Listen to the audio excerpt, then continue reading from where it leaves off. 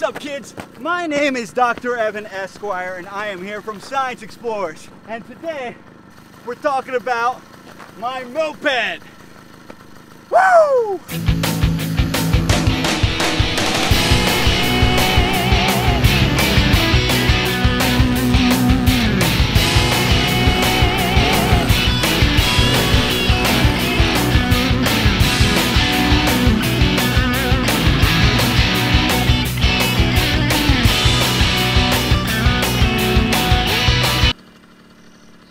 Now friendos, it's been a while since I've gotten to do one of these videos, and that's because here at Science Explorers we have been working around the clock on our at-home science kits. Our at-home science kits include everything you need to have a fun hands-on learning experience from the comfort of your home with live or on-demand video guidance.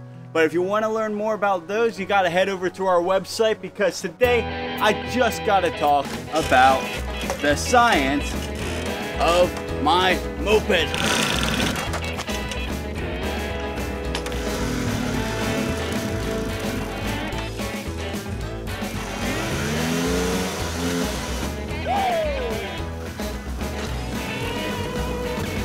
Now I bet some of you are wondering, what is a moped?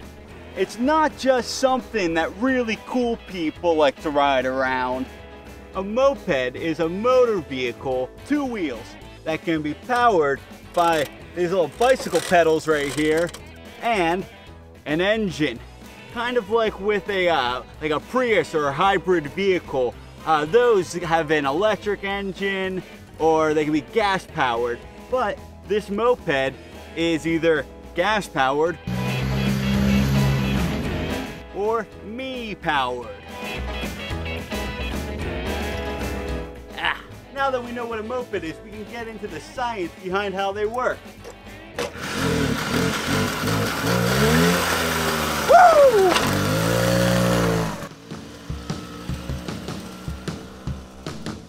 When you're pedaling it, what's happening is this gear right here, as it moves, it's tugging this chain along just like your bicycle, and it's moving a gear right back there, and that's moving the back tire and hopefully moving you. The other way that the moped likes to get going is by the gasoline-powered engine right here.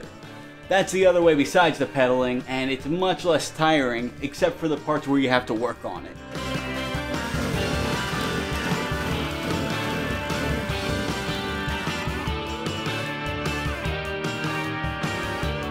Now, this gasoline engine is what scientists call an internal combustion engine. And the name is exactly what it sounds like, combustion, explosions, cool stuff. Cool stuff. Now, an internal combustion works by having gasoline sprayed into a cylinder, and that cylinder has something called a piston in it. So as the gasoline is sparked and exploded, pushes the piston up, which is connected to a gear that spins like that, which connects to this right here. This is another gear, and the gear, as that spins, it'll cause that chain to pull on that gear and cause the tire to get moving, as long as I did all of my repairs correctly, and I often don't. So that is how an internal combustion engine works. Now, this moped only has 1 cylinder. But you know, there can be, you know, a lot of cars have 4 cylinders, 6 cylinders, 8 cylinders, you know, they can go on and on. But each cylinder has a tiny little explosion that pushes it up and then turns a crank, and then it comes back down and then gets exploded again. So that's a little bit of how the engine works and how the pedals work as well. But a wise man named me once said, being able to stop can be more important than getting going. Am I right? That's right, road dogs. We're talking brakes. Woo! So, the brakes on this moped work exactly like the brakes on your bicycle. You got the levers right here. This guy is your rear brake. This is your front brake. And what they do is they have a cable inside of here. What that cable does is that cable finds its way all the way down to here. And I'll do a little close-up in post-production. We call that B-roll, kids. And what that does is that cable tugs on a piece of rubber which pulls against the inside of the wheel. And what that does is that causes friction between the brake pad and the wheel. Now, I know a lot of us have heard of the term friction before, but what friction is the resistance a moving object experiences when it has to go along something else. Friction is that heat we feel between our hands when we rub them together.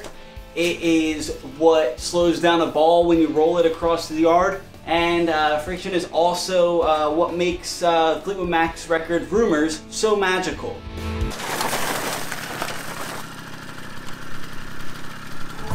Alright friends, now that we are talking about slowing down, I want to talk about another scientific concept I love called momentum. Now, before we do that, I want to ask you a question. Do you think something is easier to slow down when it's all heavy or when it's, you know, nice and light?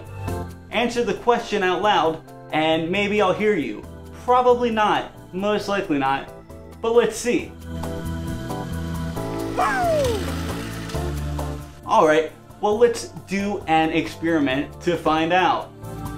Now here is a clip of me slowing down with just the weight of me and the moped. Now, here is a clip of me slowing down with a 40-pound bag of kitty litter in the basket.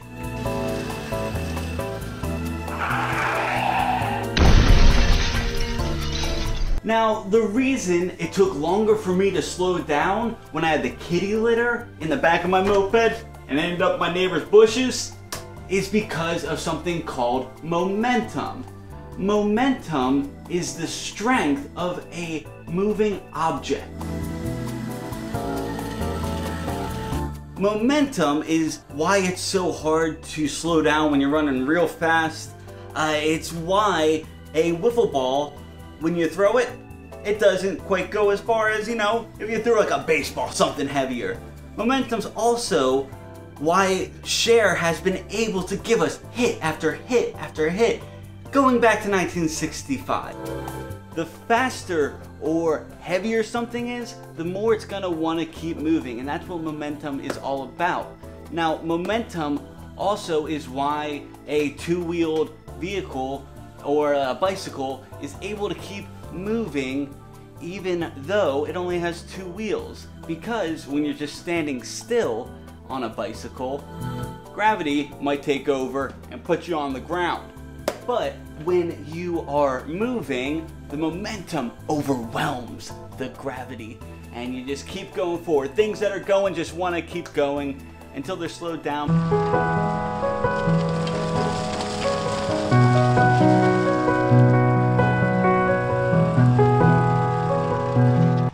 Now, I could go on for days and days about the science of my moped and talking about it because I really like it. But there is science behind everything around us. There isn't just science behind things that make you a really cool 26-year-old bachelor.